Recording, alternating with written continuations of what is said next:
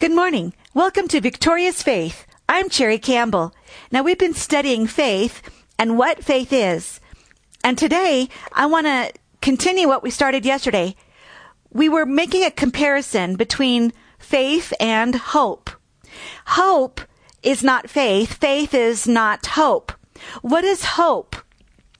Hope, by definition, in the Bible, it's different than what we use, the way we use the word hope in our vernacular. As many times when you say to someone, are you going to be able to go on vacation? Or are you going to get that new promotion at work? And somebody will say, well, I hope so. Or you ask them, do you think you'll get this thing for Christmas? And they say, oh, I hope so. In our vernacular, the word hope simply means desire, want. I want it to happen. I desire it to happen. I wish it would, but I don't know. And so in our vernacular, hope simply is a desire expressed with uncertainty, not knowing for sure if it would happen, but would want it to happen, would like it to happen. But that is not what the Bible means when the Bible uses the word hope. The Bible, hope, means confident expectation. You're expecting something confidently. It also means happy or joyful anticipation. It means a strained expectancy, and I like this definition, watching with outstretched neck. So you're watching and looking for something that you are confidently expecting to come. And you're looking with an outstretched neck. You're looking around every corner. You're expecting it so strongly that you are anticipating it and you're looking for it. That is Bible hope. It is a confident expectation. Another definition of Bible hope, or description, I should say, of Bible hope, is the vision, the picture, the image on the inside of you of what you are expecting. What you are expecting. So it's not just confident expectation, it's picturing and seeing in your heart the thing you are expecting. You are envisioning in your heart the thing you are expecting. So it's having an image on the inside, a picture on the inside of you in your heart for what you are believing for. Another word for that is the blueprint. It's the blueprint, the drawing, the picture, the image of what you expect to come to pass. Now, just like a builder has to have a blueprint before he can build, whether he's building a house or an office building, a hospital, or a skyscraper. Before he starts to build, he's got to have the blueprint. Otherwise, when he builds, it will just be all chaotic and there would be no sequence or coherence to what he's doing. So he's got to have the blueprint, the picture that he will follow. In a way, it's the map, it's the picture of what he will build. Now, that is exactly how faith and hope work together. You see, hope is the blueprint. Hope is the vision and the picture that you see in your heart for what you are believing God for. Faith is the power to create.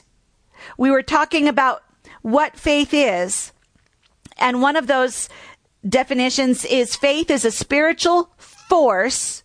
Force is a power to create things, power to change and to create. So faith is the power of God to create and change things in your life. Another way to say it, faith builds what hope envisions. Hope is the vision, the picture, the blueprint. Faith goes to work.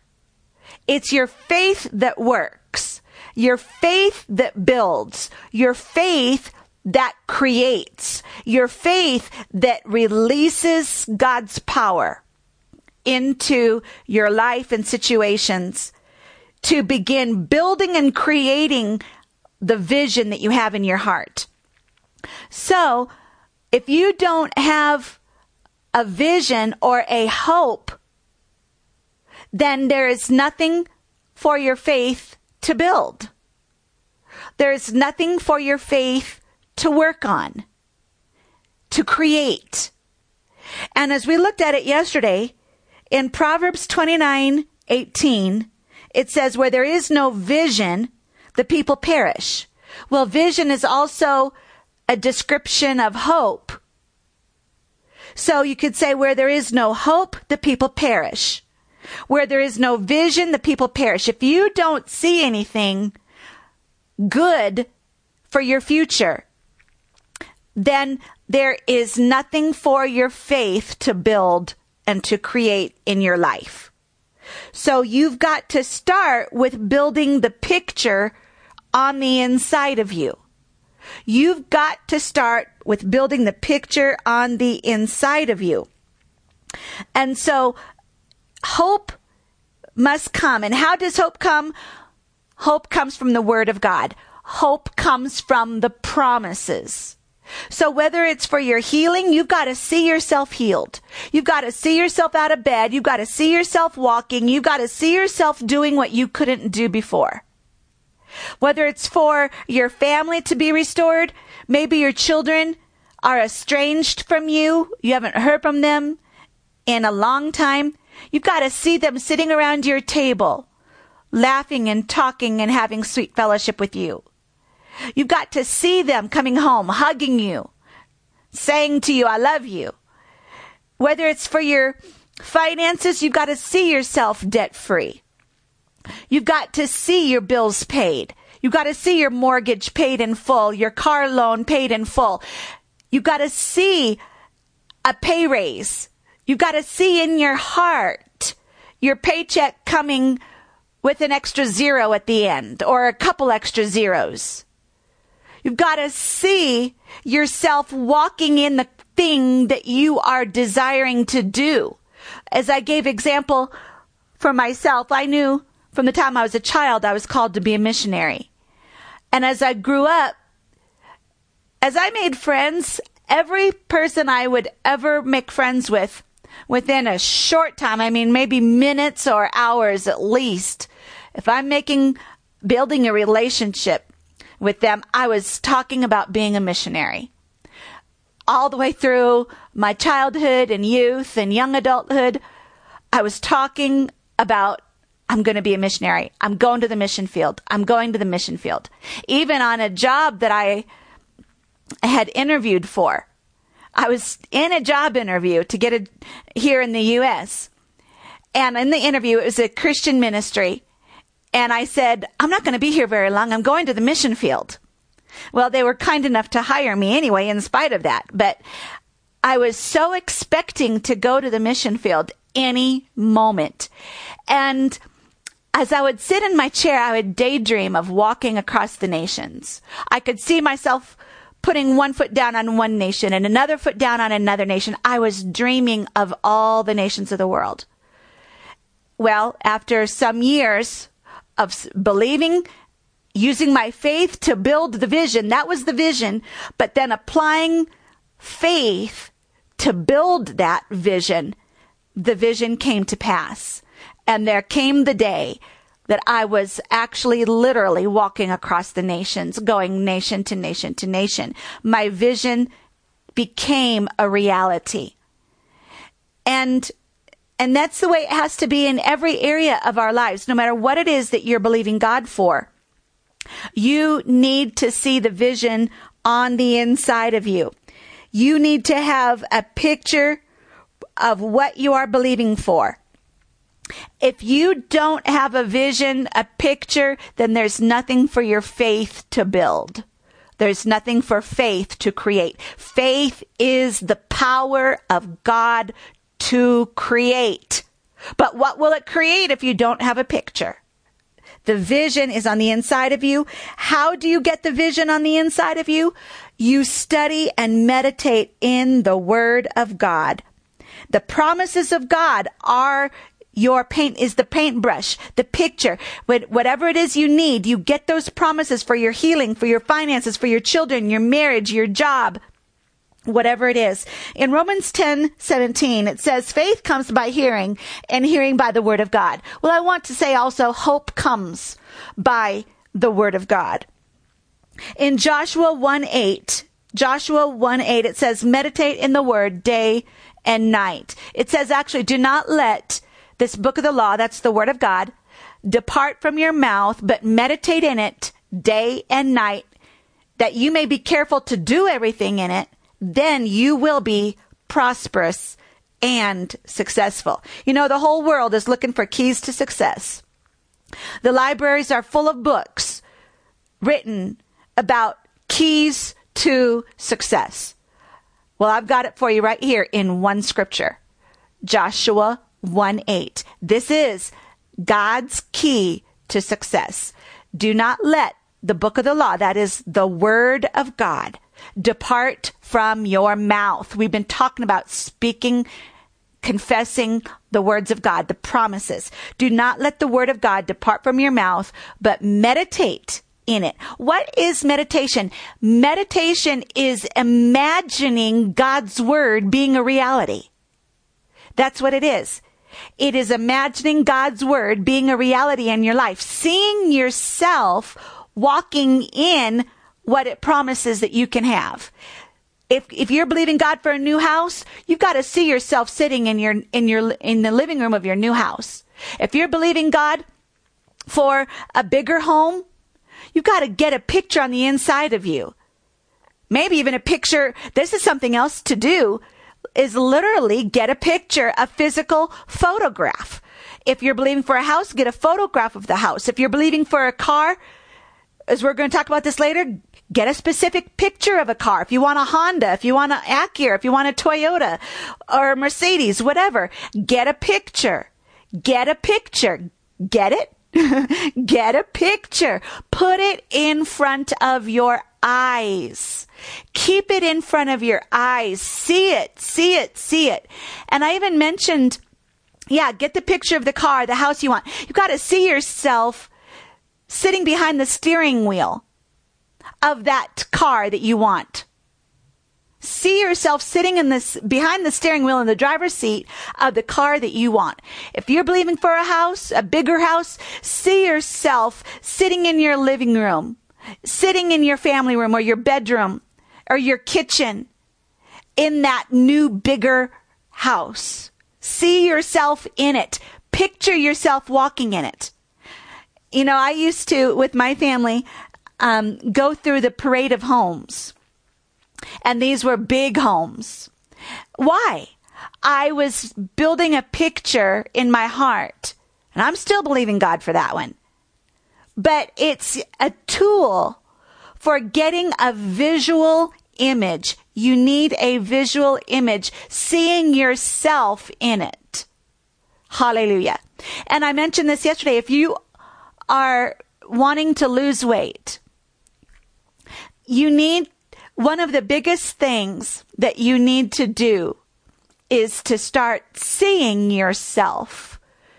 And this is hard. I know, when all you do when you look in the mirror is see someone fat, or what you think is fat. Even a lot of times you see yourself differently than what everybody else sees.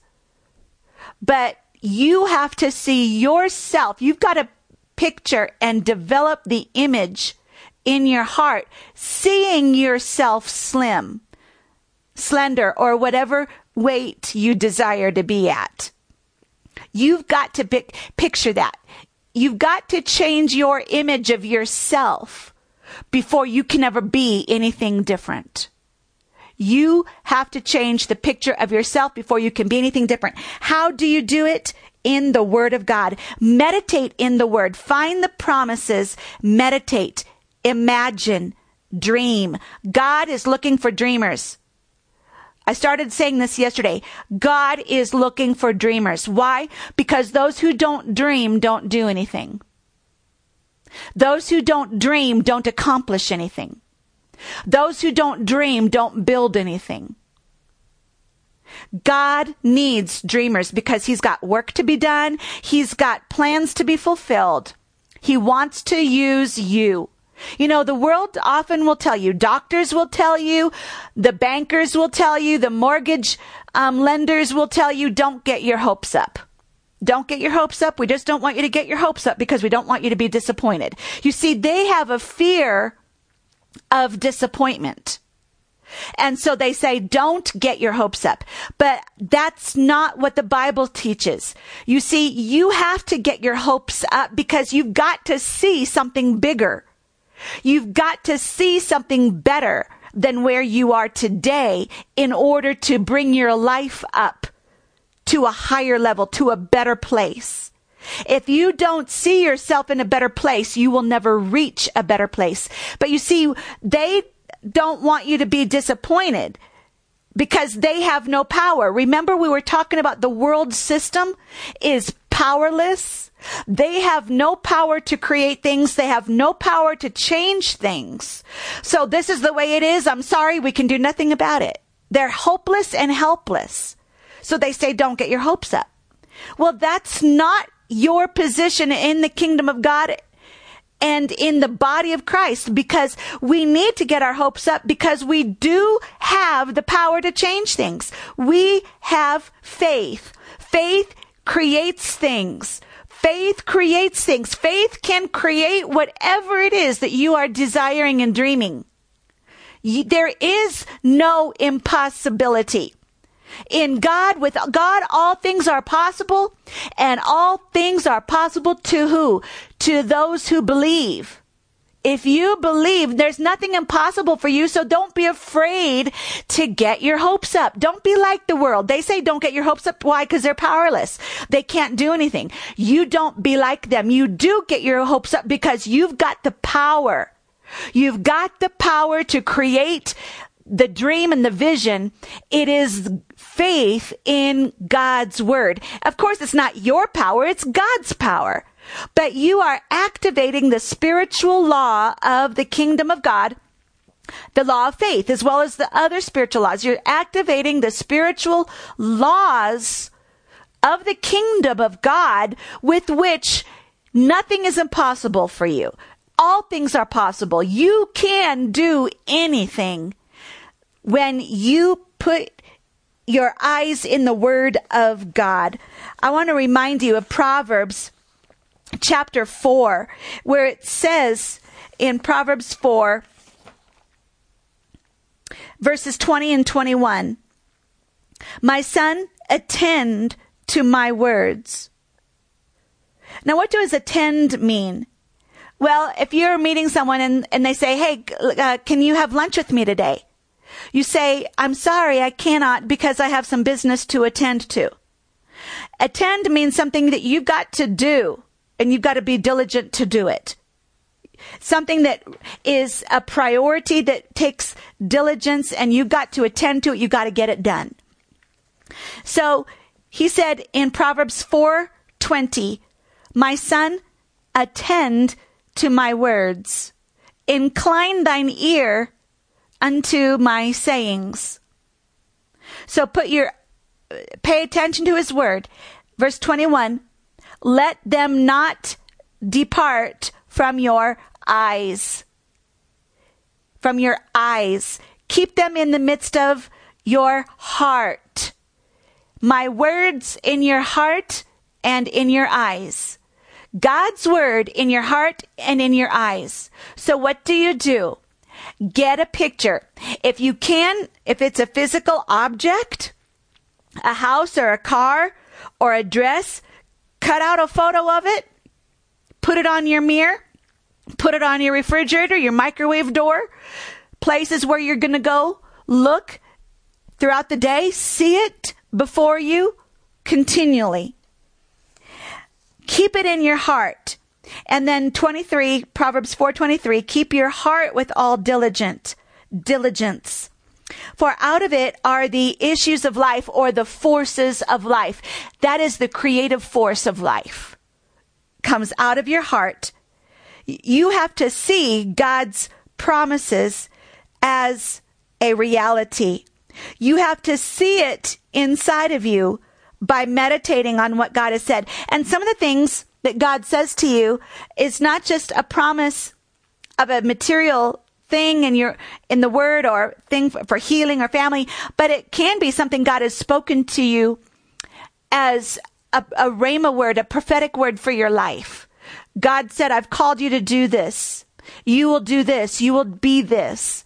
Then you've got to develop that picture, that image on the inside of you. So here, I want to get into another thing that I want to say about what faith is. We're comparing and describing what faith is. Faith is seeing the answer in your heart before you see it with your eyes.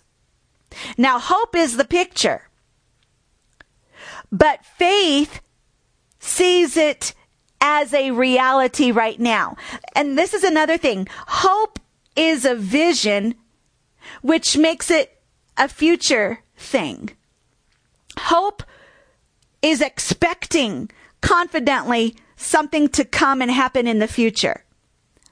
Faith is what brings it from the future into the now, into the present. And if you remember, we talked about the kingdom of God a few weeks ago, and we said the kingdom of God is timeless.